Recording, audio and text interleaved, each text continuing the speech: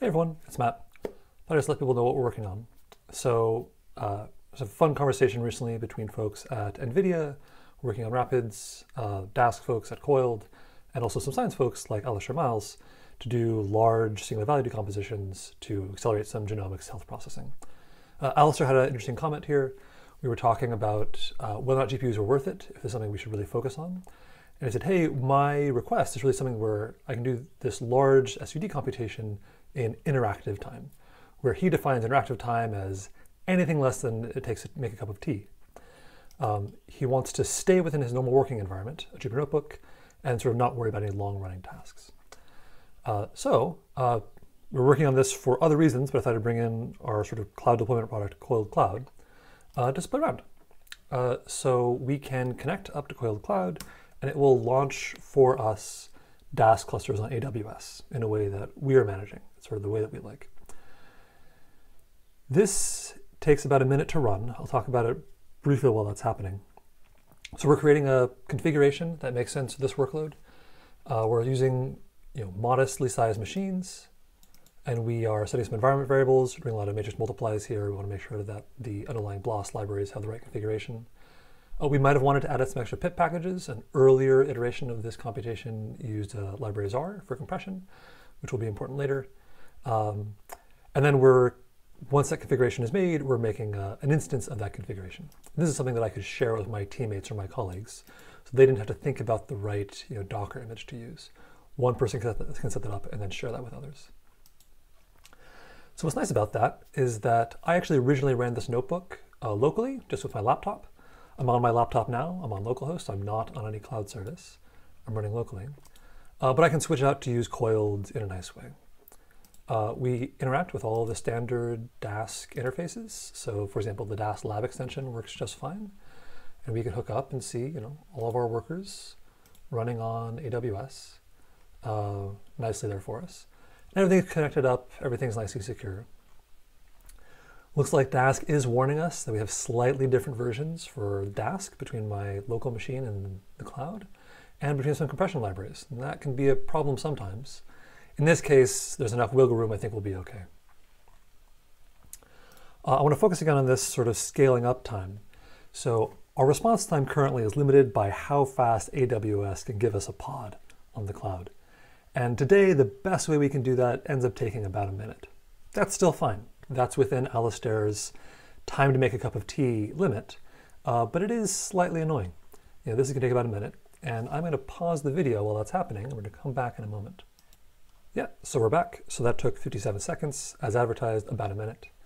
And that's it. So I can scale things up and down, and now I'm actually ready to go back into the science that I was working on before I started thinking about scaling up. So this notebook, originally, I was running on my laptop. It's a modest laptop running Linux, and I was working on this genomics problem. So Alistair's data is a large array where every row in the array corresponds to a human. So you might have a couple million human beings, all of whom have had their genome sequenced. And it looks like there's 100,000 columns, each of which corresponds to some gene site. I actually don't know this very well, but some gene thing on the columns.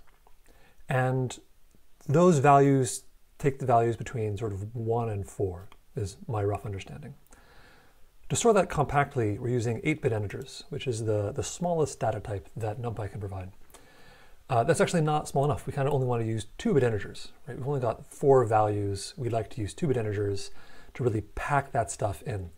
You can see that now, as an 8-bit integer, it's taking up 200 gigabytes, which is more data than my machine has RAM. If I compacted that down to a very concise system, down to 50 gigabytes. Still more than I would have, but it's getting closer.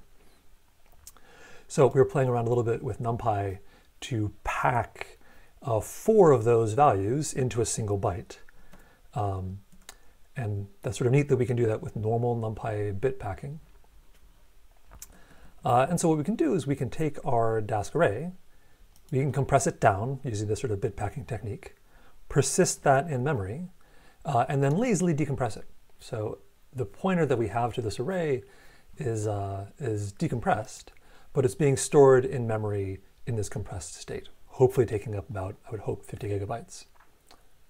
Now I have launched that. And so that is from my laptop, making that task graph, shipping it off to the cloud where our Dask scheduler is running.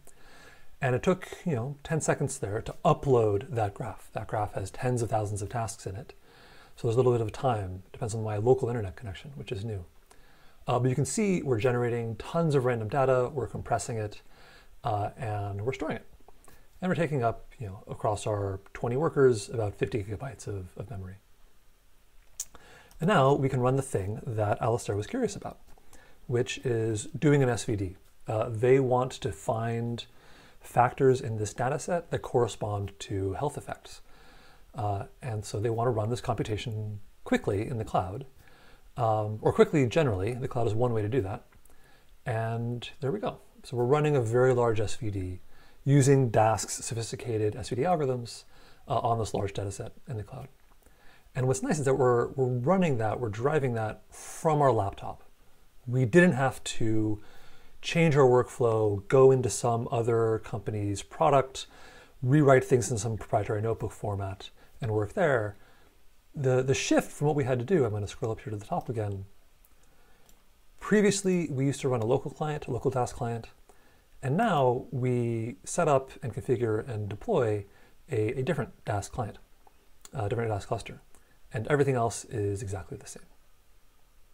So all the science that we did, talking about compression, talking about random values, talking about genomics, that has stayed the same. And my workload, my work environment has also stayed the same. I did not have to upset my development flow in order to accelerate my computation on this large SVD computation. And so now I'm going to go get a cup of coffee or a cup of tea, and I'll be back in a moment. And we're back. And so that finished running. That took 2 minutes, 28 seconds. That's kind of within the cup of tea range. Maybe Alistair is enjoying his tea a little bit longer. If we wanted to make it faster, we could always scale up. So this computation cost us something like a few cents. So these nodes, if you're using on-demand pricing, which we don't, 20 cents an hour. If you're using spot pricing, which we do, we're using 5 cents an hour. We're using 20 of them, plus maybe one for the scheduler, which is a little bit smaller. We ran this for about 10 minutes or so. So in total, that's about 16 cents. Alistair's in the UK, he's in Oxford, maybe it's 14p or whatever it is based on the exchange rate these days. So it's relatively cheap. Again, we might forget things. We might forget to shut this down, and we would charge up a huge amount of money. We're running this all on Coiled Cloud, and so it's nice because that's kind of managed for us. Right? We're using same defaults. Things will shut down after 20 minutes if they're idle. We track what's being used, all those things. So very briefly, sales pitch for Coiled, we do 3 things. We developed advanced analytics capabilities. For example, distributed SVDs on GPUs in a way that's accessible for genomics scientists. Right, those are something that we're very good at doing, along with partnerships with groups like NVIDIA. We host Dask clusters, which are easy to use. Hopefully everything I showed you today was friendly and didn't seem surprising to you, but also easy to manage and have cost controls. Right, if I try to do something like cluster.scale 1,000 and ask for 1,000 machines at once, I'm actually not allowed to do that because my administrator hasn't really given me that permission. I can only scale up to 50 machines. We also track performance over time just to see how things are going. We also do give enterprise support and are just sort of there to help people get things done, which we're fairly good at. So if you want to learn more, go to coiled.io or give us a shout out at info@coiled.io. Sign up for mailing lists, go to Twitter, all those good things. Thank you all for listening. Hopefully you learned some things about deploying Dask, maybe a little bit of science, and heard a little sales pitch at the end. What's wrong with that? Okay. Thanks everyone.